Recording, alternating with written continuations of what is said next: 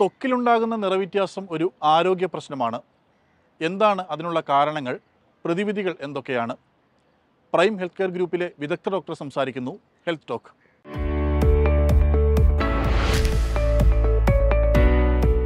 Hyperpigmentation is a generalized term used for skin darkening, which is due to increase in melanin pigment.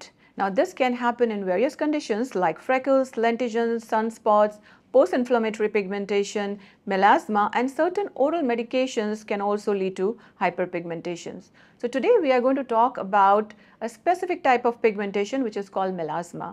Melasma can cause depression or even low self-esteem in certain individuals because it significantly affects the appearance of face. In women, it usually happens during childbearing age due to hormonal imbalance, and also sometimes the oral contraceptive pills can lead to melasma. Now, the pigmentation of the melasma can vary from light brown to dark brown in color, and the areas which are generally involved are forehead, cheeks, chin, nose, and even around the lip area.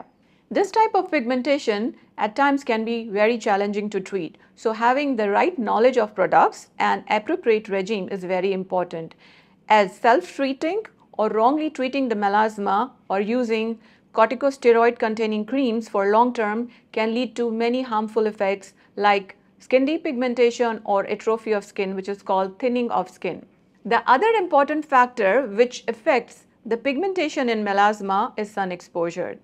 Even a short duration of sun exposure, for an example, 1.5 minutes of sunlight exposure during peak hours over a period of time can significantly increase sun tanning and hyperpigmentation. So having the right knowledge of using sunscreen is very important. Sunscreen or sunblocks should always be applied at least 15 minutes before stepping out in the sunlight. And once we apply the sunscreens, the effect usually lasts for up to 2 hours. So if you're planning to be outdoor for a longer time, it is recommended to use every 2 hours the sunscreen. No sunscreen can give 100% sun protection. So along with sunscreen, we should also take some barrier methods like broad rim hat or an umbrellas, which will further give us protection against the UV rays. Along with sunscreen, it is also important to use some kind of lightening agents on face to lighten the skin, but this should be used under the guidance of specialist dermatologists. Sometimes only topical creams are not enough to give good results. In that case, we can use some other measures like using lightening peels. These peels are done in multiple sessions over a period of time, which really helps in decreasing the pigmentation.